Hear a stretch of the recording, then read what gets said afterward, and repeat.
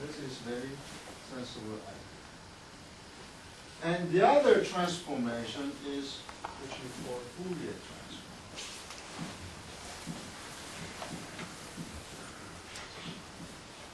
The Fourier transform we will learn extensively in the class. The Fourier transform is very similar but different to the last class.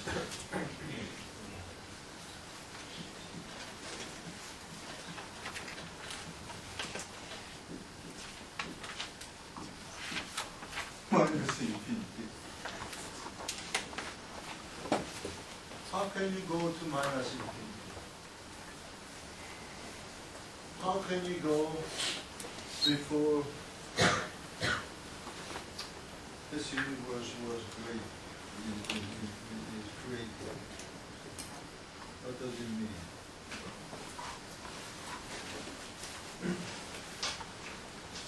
What it essentially means is we want to see the function of t, f of t, with respect to every possible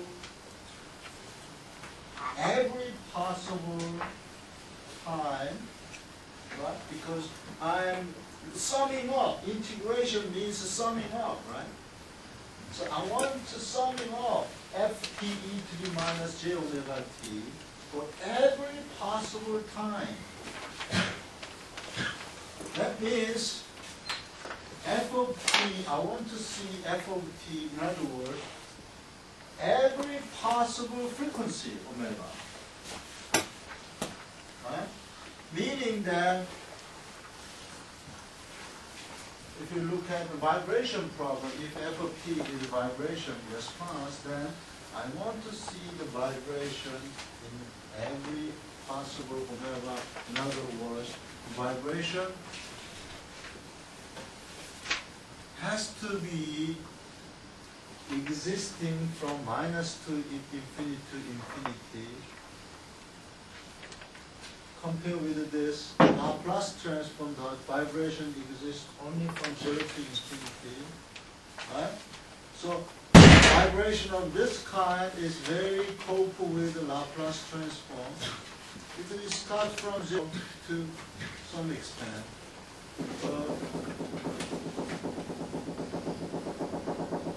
Vibration of this kind is very coupled with Fourier transform. You never look at Fourier transform and Laplace transform in this way when you take a calculus course or calculus was the name of course you took in the first year of the university. You forgot. You forgot everything. That's really good. You see, you have to read the book, and you have to do the homework. Okay, you have to try to memorize every equation in the book. Even you can write it by yourself. And then, if you really understand it, then you will follow. Then you will follow.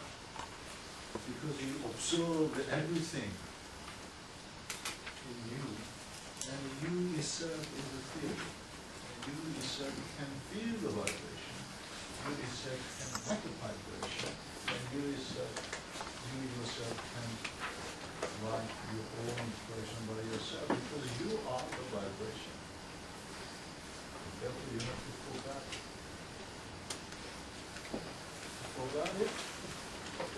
You have to understand it. To understand it, you must be able to write down every equation in the text, complex variables, complex numbers by yourself, so that you can express your thinking and vibration by your own way. So do not paste anything from what you can obtain in the internet. That is not yours. That is somebody else's. Okay? So what you have to do is you have to think, understand, and do it. So I always say, if you here you forgot. If you see, you remember. If you do, you understand. You understand what I was going to say, right? If you do, you understand. So in vibration, you have to do by yourself. Right? So, transformation. Now let's transform and finish my lecture. So let's look at some detail. Time, Fourier transform to omega frequency. For example, if some vibration look like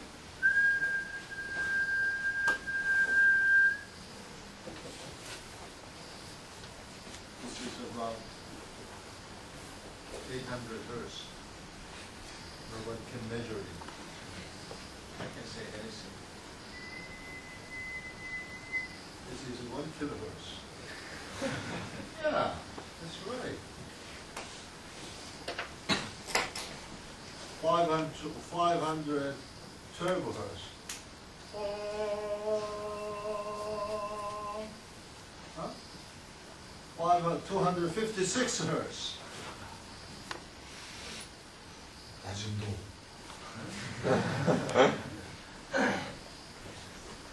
So I record it and I plot it. Okay. This is what we see vibration in time domain, right? And if I transform this using this, then what I will get is frequency 1 kilohertz. There is this amount of vibration. That's what I can get from Fourier transform. So this is good. This is good too, but another expression of vibration. If I have two frequencies and can I make it? Mixed together, then what I will have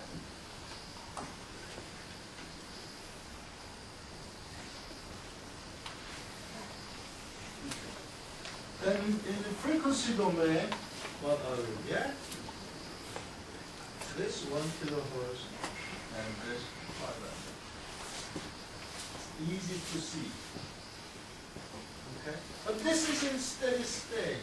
This does not give me whether I have this vibration or I have vibration like